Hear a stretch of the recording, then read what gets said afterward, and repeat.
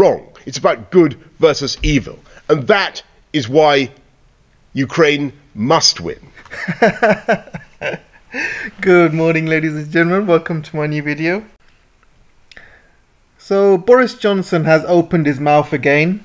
So as you know, Boris Johnson is fighting for his political life in the UK, and he could get kicked out any minute now. So even if he gets kicked out, there's a job probably waiting for him in the Ukrainian parliament alongside Zelensky, or even take over Zelensky's job. He seems to be doing a good job there. People in Ukraine love him. They're giving him standing ovations. And he seems like he's the leader of Ukraine. He's completely forgotten about all of his duties in England, and he's completely focused or obsessed with Ukraine at the moment. So recently he obviously had this ridiculous speech, and he said that Ukraine will be free. He also said that this is a fight about good versus evil. He also said that Ukraine will win and must win. And all of these ridiculous statements, to be honest. And you can see here, Ukraine will win, Ukraine will be free. Oh, really? How are they going to win exactly? Can you tell us how are they going to win? Because I can't believe he still thinks, that Ukraine is winning and Ukraine will win. Despite Russia destroying Ukraine at the moment, absolutely destroying. You just got to look at the map, you got to look at Mariupol, you got to look at the rest of what's happening around Ukraine. He's still following this Western narrative about Ukraine is winning. And this is really, really dangerous because, Ukraine is not winning and they are losing lives. They're losing people. They're losing young lives. These Ukrainian lives are the future of Ukraine, and he's sacrificing all of them. The whole of the Western narrative about Ukraine is winning. This is stopping from Ukraine, coming with a deal with Putin or Russia. They could, if Ukraine knew they were losing, they could easily sit down with Russia, work out a deal, and rather than lose more needless lives, this is a one-way battle. Russia is literally destroying Ukraine as we speak. And, Boris is just there playing lives with Ukrainians, and he's just using this war, proxy war, till every single last drop of Ukrainian blood, same as Biden has been doing. And they're just following all the same narrative, and it's absolutely quite disgusting, to be honest, really, really disgusting. So let's see what else he says. He says, you have proved the old saying, it's not the size of the dog in the fight, but it's the size of the fight in the dog. So I don't know what that means. Absolutely doesn't know what he's talking about. He's probably on cocaine or something, because this is absolutely ridiculous. Russian soldiers no longer have the excuse of not knowing what they're doing, the Prime Minister added, flanked by both British and Ukrainian flags. So you got, obviously, here people giving him a standing ovation. You got a guard here in the parliament with a weapon. I don't know why he's in there with a weapon. Then he comes to his most famous part of his speech. It's about freedom versus oppression, right versus wrong, and good versus evil. I mean, who writes these speeches? I mean, this is from some sort of Hollywood movie or something. What kind of speech is that? I mean, is that really necessary? Right versus wrong, good versus evil.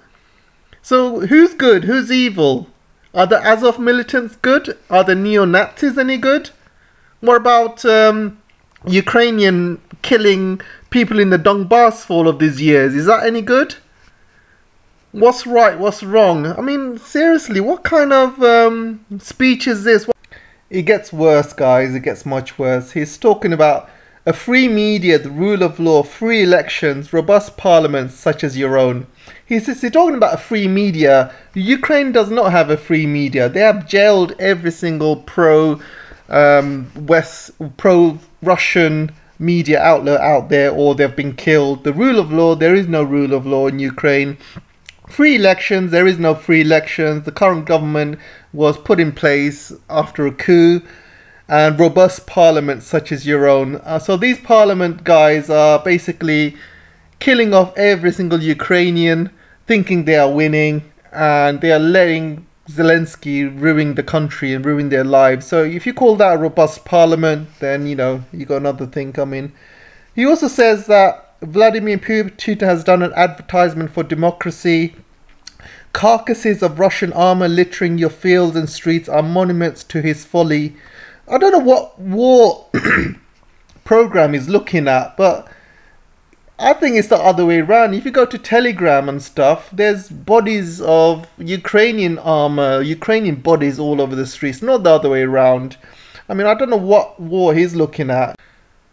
He must be either on something or he's been too busy looking at porn rather than focus on what's actually happening on the war. I'm going to leave with the best till last, and he says the conflict is Ukrainians' finest hour, the Prime Minister told the gathering.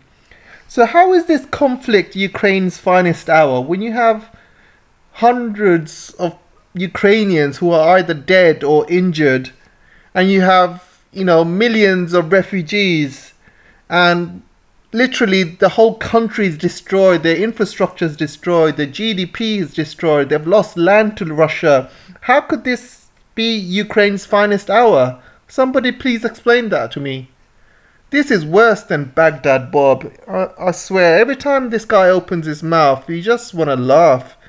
It's not funny, but he thinks he's Benny Hill rather than Churchill. He's also not doing very well locally as well.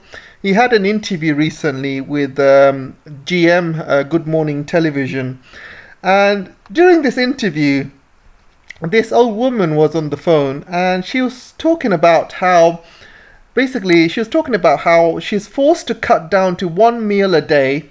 She's resort to traveling on buses to stay out of her home and keep the bills down. So this woman's basically can't afford to eat, can't afford to keep her house warm. So she's out of her home and she basically stays on the buses all day just to keep warm. And do you know what Johnson's reply was? Johnson's reply was, he was bragging that he introduced free bus passes for pensioners during his reply. And you can see here, the 24-hour freedom pass was actually something that I actually introduced.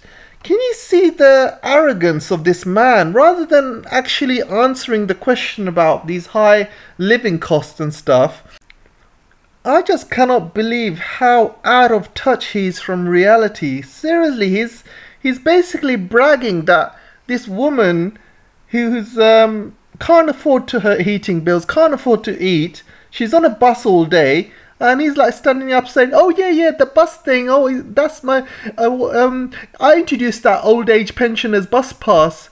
What about the rest of the population? Are you asking everybody else to go and sit on the bus? What about all these young people? Are you asking the whole population in UK to go and sit on the bus? And this 24-hour freedom bus pass, I don't think that's for UK. I think that's just for London, when he was a London mayor. I mean, I'll have to double check that, but I don't even think that statement is correct or true.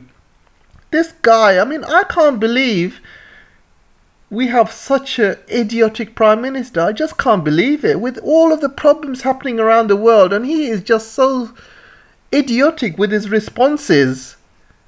So what happened to his speechwriter when he came to this show then? Obviously this speechwriter was missing.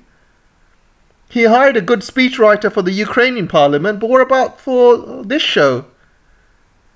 I really can't believe this. I can't believe people are not protesting out in the street to get this guy out. I can't believe these newspapers are still supporting him. And the British public are still supporting him. There's local elections at the moment, so we will find out how popular he is. I just don't think he's got long to last. But even if he goes, who do we have? Rishi Sunak? No way people will want him. Probably going to be Liz Truss, to be honest. I bet you any money is going to be Liz Truss. Do you know why? Because she's saying all of the right words to please her American masters, and the Americans will do everything they can to put her in power. But that's what Americans do. If they like someone, they'll put you in power. And I bet you Liz Truss is going to be our next PM. And God help us if that happens. Then you have a tweet from this lady who is an Ukrainian MP, and you can see she posted something about Boris, and she says, Boris Johnson is addressing the Ukrainian parliament today. I have never seen this many standing ovations for a single speech. I bet Biden will be jealous, because Biden is just giving them 33 billion, and I bet he didn't get as many standing ovations as Boris did. Ukraine is certainly lucky to have a friend like UK. No, you're wrong. You're lucky to have a friend like Boris, not the rest of UK. Don't put the rest of UK in your ridiculous tweet. And I want to show you this as well. So this is something that was promised to the rest of UK before Brexit. And I just want to show you this. Ridiculous report from some lobby group yesterday saying price of food will go up. It'll go down. Our food bills would be lower, our energy costs would be lower, our tax bills would be lower. Outside the EU, our food bills will be lower, our fuel bills will be cheaper, our taxes will be lower. I think people will be better off in terms of their household budgets. So you can see basically how the UK has been lied to by Boris. Boris was one of the main instigators of Brexit. You know, him and his parliament were saying, oh, everything's going to be lower, electricity costs are going to be lower, gas price is going to be lower, food price is going to be lower, taxes are going to be lower, you know, if we do Brexit. And guess what? Guess what? Everything's gone higher. Everything. All of their promises have been absolutely fake. And not only that, even though gas prices are ridiculous and the rest of the UK is literally struggling to make ends meet, you got companies like BP who are still making billions of profit through these high gas prices, and these, you know, companies are not being they don't take the profit from these companies. Why not take these profit from these companies and let the rest of UK pay less gas prices? It's beyond me, absolutely beyond me, guys. I just don't get it. You know, these companies are still making billions, these gas companies, while the rest of UK are struggling. You know, that just goes to show how badly managed UK is. Not only that, you got you got Rishi Sunak's wife, who obviously has shares in Infosys, and even though that she promised that Infosys is going to get out of Russia, her firm is still in Russia making money. And you can see firm linked to Rishi Sunak's wife still operating Russia weeks after vowing to leave. So that company is still in Russia making money, while other UK-based companies are forced to leave, while his wife is basically there still making riches. It's just not fair, guys. Absolutely not fair. So finally, I want to come to this story, how Israel wants an apology from Lavrov saying that Hitler might have had Jewish blood. So, my opinion for this is, Israel's support of Ukrainians' alliance is risky but unavoidable, it says here. But Russia has claimed back, saying Russia says Israel supports neo-Nazis over row over Ukraine. And this is 100% correct. And you see a lot of Israelis, you know, basically, I just see it as double standards and hypocrisy. You see so many Israelis out there basically saying, we are pro-Ukraine, we are completely against Russian occupation of Ukraine. Have you seen what Israel is doing to Palestine? It is complete double standards, absolutely double standards. They have completely occupied Palestine, and these people don't have a life at the moment. You know, Israel controls what goes in, what goes out. They just don't have a life. There's no freedom there. And they can talk about Ukraine, you know, they need to be free and democracy, and all of these Israel lobbyists are being pro-Ukraine. But do they actually know what's happening in Palestine? Can you know, it just doesn't make any sense. It doesn't make any sense. And what's worse, these, you know, Israelis are basically supporting these fascists and neo-Nazis. I mean, look at this picture. You got a picture of Azov militants, and you know they're from Ukraine. I mean, look at his t-shirt. It's got the Ukrainian flag and the Ukrainian symbol for Azov militants. And it's got a picture of Adolf Hitler in there. And then you got, you know, this article here. BBC interviews Ukrainian soldier with Nazi symbol on its uniform. And you can, And you can see here, I want to show you this. I wouldn't show you this. From Western weaponry have got them this far. Mark tells us we have to move. Well, that patch on the soldier's arm is the symbol of Nazi Germany's SS division known as Death's Head. The division was formed of concentration camp guards at the start of the Second World War, and it was known for the mass murder of war prisoners, including 97 British soldiers captured in France in 1940.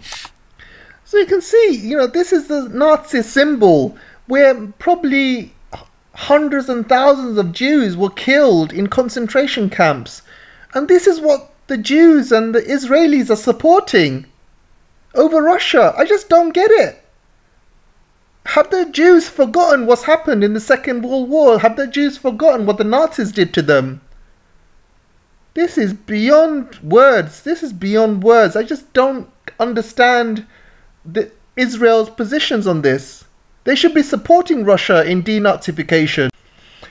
I think the Israeli people need to take a really long, hard look at themselves. A really long, hard look at themselves before they start supporting Ukraine. Anyway, that's all I have time for today, guys. Let me know what you guys think, and I'll see you in the next video.